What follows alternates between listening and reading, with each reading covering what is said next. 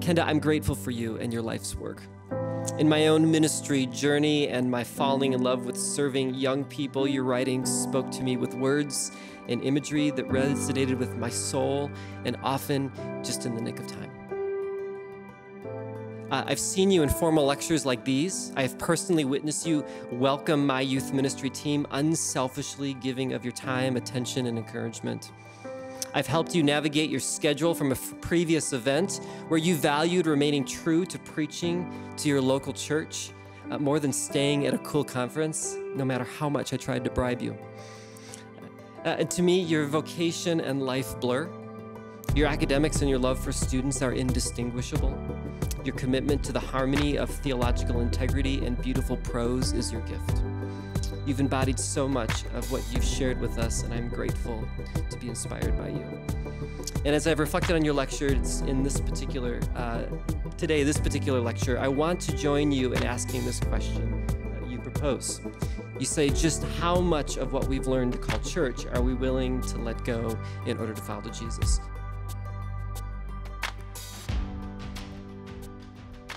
And so let me start with a few preliminary thoughts on this question. Let's not let this question fall into the wrong hands. There are pragmatists out there who think church is mathematical. If church doesn't add up, shut it down, bankrupt it, walk away, let it die. This historical naivete or forced amnesia only sets ourselves up to repeat our sins, replacing one formula with another, one technology for another, one personality with another. And young people are about as interested with pragmatists as they are with grandparents using Facebook. At best, it's cute. Now, let's also not consider that this question, let's not fall into the wrong evaluation. There are traditionalists who somehow think the church is magical, and you'll notice the Virgin Mary with the unicorn there. If they can just get to church, then young people's lives will magically be changed. And so traditionalists keep counting attendance and wringing their hands of nuns and duns, but their metrics are out of focus. Nancy Tatum Ammerman insightfully said that we do not find religion today in the predictable places and the predictable forms as we did before. We cannot assume that it's disappearing. And more recently, Emma Green in The Atlantic writes this. She says, the experience of those who are losing religion shouldn't obscure those who are finding it. Traditionalists obsessed with young people religious attendance are unable to see their spiritual participation. And let's not let this question get outsourced. Somehow culture is given way too much credit for the demise of the church. This leads to many leaders looking for someone to take the fall. Postmodernism, Republicans, Democrats, science, the new atheists, and worst of them all, millennials. Kenda's question is one of faithfulness, where following Jesus will cost the existing church, especially the Western church, something. At the Fuller Youth Institute, we are trying to ask important questions about ministry innovation for and with young people. We have realized the temptation of many religious leaders is to default to past successes. We are tempted to spend our time working on best practices, improving quality, leveraging tried and tested approaches, making something good better. And there's a place for that, but it has its limitations. What youth ministry and ministry with emerging adults requires, now more than ever, is not best practices, but first practices. These are the spaces we have yet to travel, the spaces we have missed or avoided. There's the spaces where young people need the most support and the church has been the least present. Thus, where young people need the church the most is not a marketing question. It is, as Kenda has rightly put, a love question. In this vein, I wonder if an entrepreneurial vision for the church requires two things that I have only time to gingerly introduce. An entrepreneurial vision needs an entrepreneurial hermeneutic. An entrepreneurial hermeneutic can give us a renewed perspective and language for a way forward together. Let's evoke a hermeneutic that calls us back to the best reasons our local churches and theological schools started in the first place. Let's appeal to the better nature of our traditions that make us take risks, dream, trust each other, be resources to our community. Let's reclaim gospel as bridge, not barrier, portal, not policy. For instance, how might we reinterpret the term leader?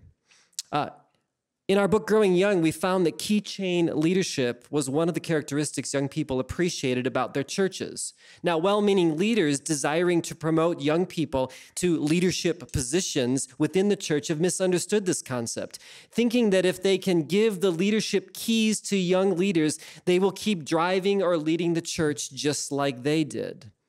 The fact is, however, that keychain leadership isn't giving young leaders keys to drive, say, the SUV.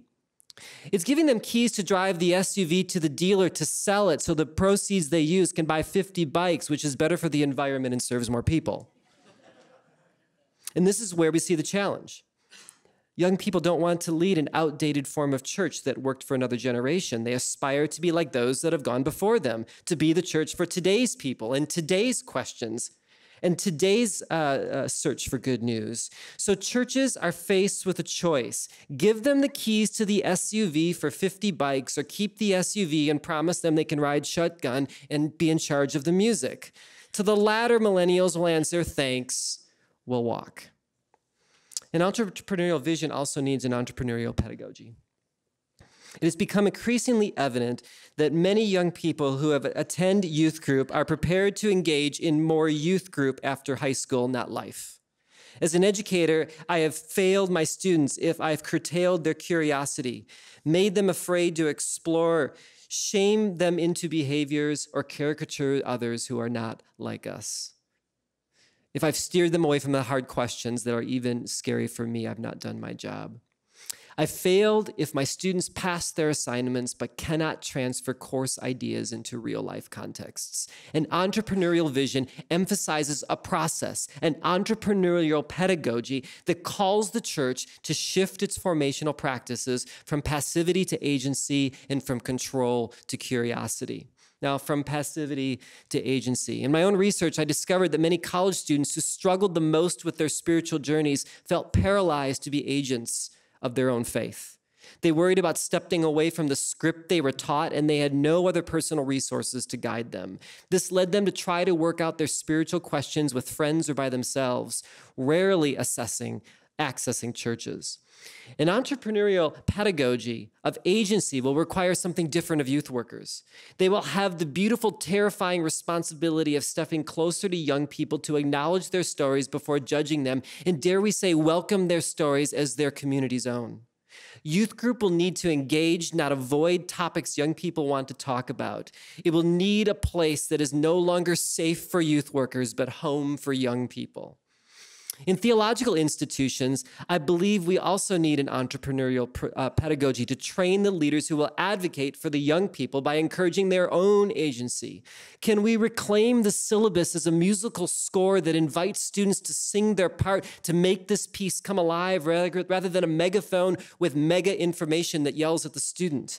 Can we create class time environments where we belay on with each other, online or in the classroom, as the only way to journey forward rather than a class that is a competitive Jeopardy game show? Can we redeem a grading system where the goal is to help students find their voices rather than silence them? An entrepreneurial pedagogy actualizes a vision where young people are encouraged to be agents of their faith journeys, challenging everyone's passivity. Now, from control to curiosity.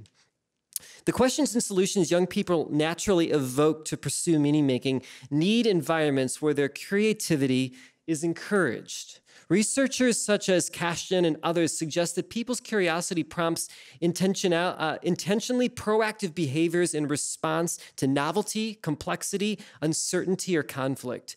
Curiosity equips people to be situationally, relationally, and vocationally more agile, and curious people show signs of experiencing higher levels of well-being. This, of course, will require something different of youth workers, admitting that we have lost our ability to be curious ourselves. According to research, I suggest two reasons for this. First, we're afraid, and second, we're afraid. We're afraid, firstly, because topics young people may want to explore will contaminate our reputations. Beck, who researched the psychology of disgust, calls it a boundary psychology where it is a human inclination to keep impure things distant to maintain purity. We see this with youth ministries who aptly define what they are not and get anxious when young people's curiosities blur the lines. This may be why the slippery slope is often evoked. Boundaries that control feel safer than curiosity that contaminates. The second fear is that youth workers fear over their own faith formation. Some research suggests that the relational nature of faith creates a contagiousness where the questions and struggles of one person evoke questioning and struggling in others. We can imagine what this looks like when a frantic parent calls a youth worker fretting over their child's faith, and we all well know that the phone call has nothing to do with the child's faith and has everything to do with the parent. Youth workers are just as entrenched as they frame loss, fear, hope, pain, forgiveness, change, or salvation as an abstraction, protecting themselves from the life and death topics that really matter to young people. An entrepreneurial pedagogy creates an ecosystem that is safe for young people while necessarily risky for adults. And so the entrepreneurial vision needs an entrepreneurial hermeneutic and an entrepreneurial pedagogy, and time will not allow me then to say that there's also a need for a reimagined entrepreneurial metric. How will we measure progress? For now, I say that Kenda is offering nothing short of revamping every job description we have as professor, pastor, youth pastor, and congregant. This view asks something of us, which is why Kenda's question is so challenging. How much are we, you and me, willing to let go to follow Jesus for the sake of young people following Jesus? This is a question I fear youth ministry is too quick to support but unprepared to answer. But I'm hopeful that conversations like these will activate a vision that is fueled by an entrepreneurial hermeneutic and pedagogy that is faithful to the gospel and faithful to the people that we love. Thank you.